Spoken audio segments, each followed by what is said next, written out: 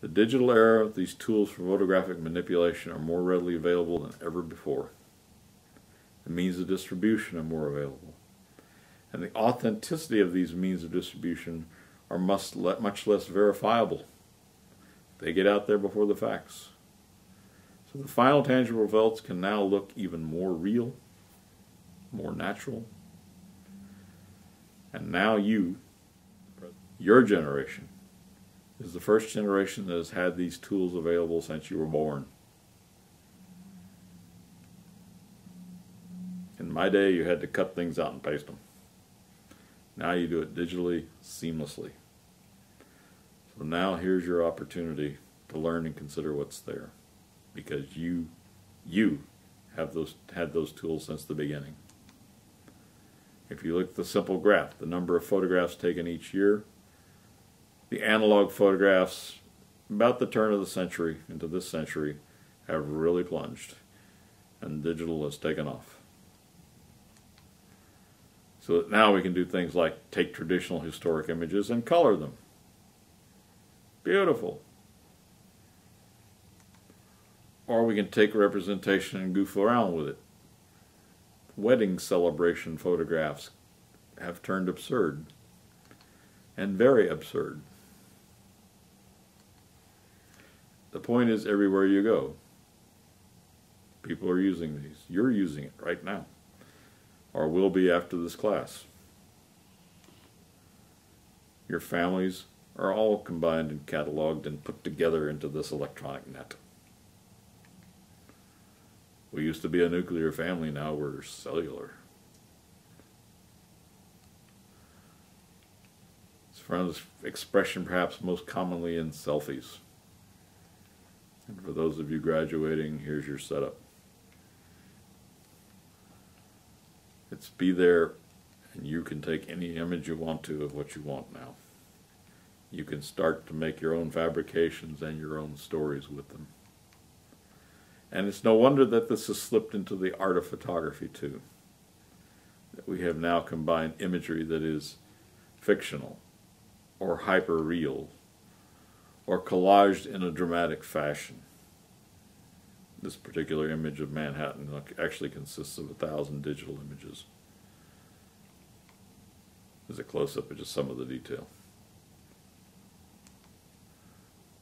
Or we've collected off the web 1,000 sunsets. The point is where we draw that line and what we see. The expression of the real world and the painted world and the art world are combining. You see it in both the prosaic and the dynamic. I always love this picture. The guy's hanging a painting. The book, where does it fall now? What does the printed page do? How do we celebrate it? How do we celebrate the way by which we communicate? Our app is a book, and it frees you. That's City Lights bookstore in San Francisco. Indeed, we've always seen it dramatically in the reduction of the regular camera too. And yet it's there. And yet anybody can take a picture. One photographer set it up in a jungle so that a macaque, which is a primate, could trip the shutter. So here we have a self-portrait of a macaque. He took his own picture. Is that his expression of self-identity? Does he have the copyright to this image? All those sort of questions that come about, both important and supercilious, are there. The point is, we can think that film is not dead, or we can join the automated revolution of the era. But it's happening now. And that's sort of the question we wanted to pose to you throughout this whole course, is where is the history taking us? Because you have that profound effect on it. You're part of the audience. You're also part of the image makers. You're both. And it's how you choose to see it and how you choose to live with it that's critical. And that's sort of what we want to see in the end. I would like it that you don't blindly accept an image on its pure imagery basis, that you have some faith and see what's more. Because you are the photographer. This, by the way, is a leaflet for the Photofly Academy if you want to learn how to become a photographer. But it's the you that's important, because you're making the imagery now too. But always remember that it could still at its heart be something simple and basic and fundamental. Treasure your family photographs as well as the photographs of international importance. So for you, finally, a few rules. Number one, the question of objectivity versus subjectivity. William Ivins, a famous curator from the Met, once said the 19th century began by believing that what was reasonable was true, and it wound up believing that what it saw a photograph of was true. Consider that, always, because a photograph can be both objective and subjective. But keep looking and keep seeing.